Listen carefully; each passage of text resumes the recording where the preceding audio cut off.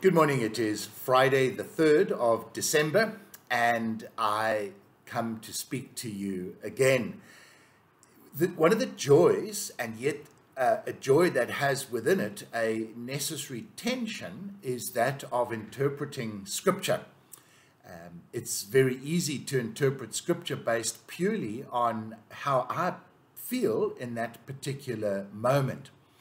And one must understand that as a human being, I can be up one day and down the other. I can be up and down in the same day.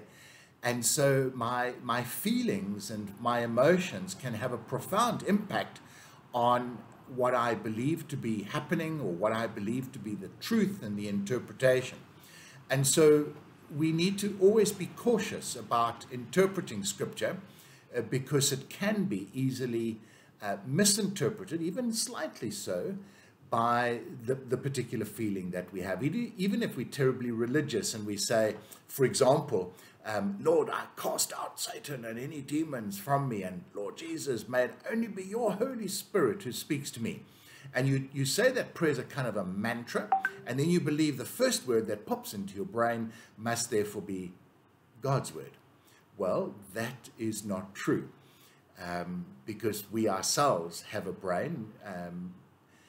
There might be the power of Satan at work, and there's definitely the power of God at work, but there's also the power of self. God created us and he gave us independence and power of our own. We cannot switch off our brains.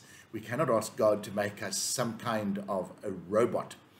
So interpreting Scripture has always been a very interesting exercise, and over the years the scholars have generated a huge degree of rules and science that tries to facilitate the interpretation of Scripture.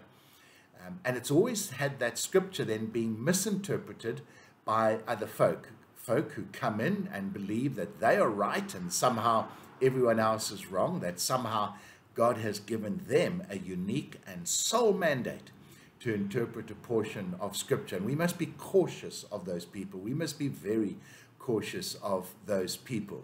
Of course, the consequence is that we tend to be so cautious that we are quite conservative and slow sometimes in changing and moving in the church.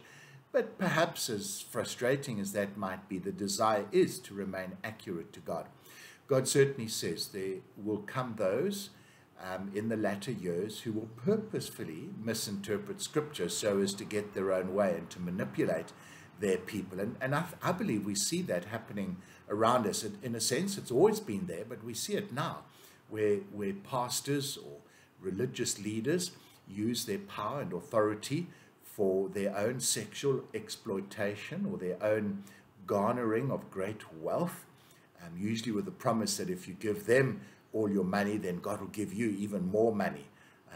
Greed, isn't it? Greed. People give their money away because they think they're going to make more money. The pastor wants your money because he's being greedy.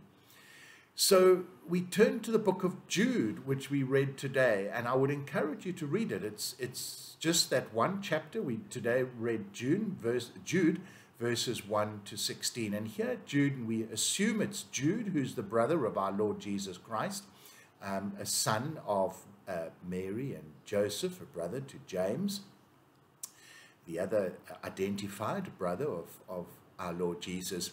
And he doesn't claim to be an apostle, but he does write from the heart, I believe, warning people who read his letter to be cautious of those who come with their own agenda in interpretation of Scripture. So again, as we wait in Advent and we wait for the coming of our Lord, and we remember his coming before in anticipation, look forward to his coming again. Let us be cautious in who we follow and who we listen to in the interpretation of Scripture. If in doubt, stay out. If in doubt, be very conservative. So find the right teachers to follow. Don't just follow those with the biggest mouth or even who have sold the greatest number of books. That's not necessarily any indication of the authenticity of that person. So people, it's a tough one. Be cautious in your relationship with God. Not cautious of God, but cautious of those who would love to tell you what God wants you to do. Be cautious of them. folks, have a good weekend, and we'll chat again next week. God bless.